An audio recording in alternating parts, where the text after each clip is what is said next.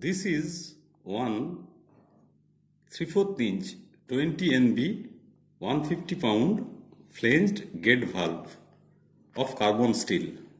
This is painted, white painted.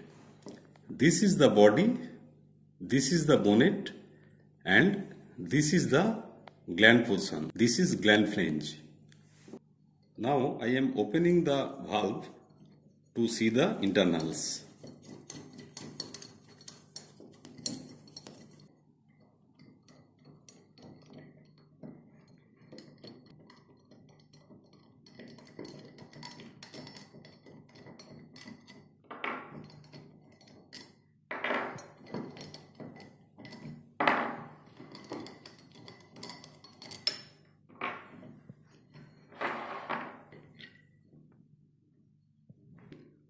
This is the wedge.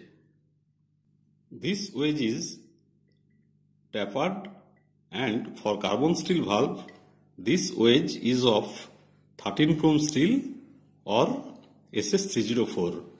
This wedge is removable and replaceable type like this. This wedge sits over taper body seat rings. This side one seat ring and this side one seat ring. These seat rings are also tapered. So this taper wedge sits in between two taper body seats, and when we close the valve we get leak tightness. There is no soft material. There is only metal to metal contact, and so this type of solid wedge can be used for high temperature, high pressure service. In between these two body seat rings, this tapered wedge sits like this.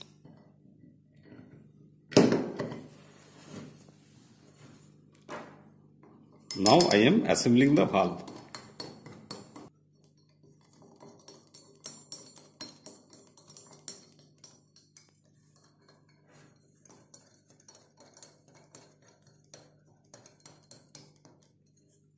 So I have assembled the gate valve. This type of ordinary gate valve is bidirectional. That means flow can be from this side and flow can be from this side. It is bidirectional.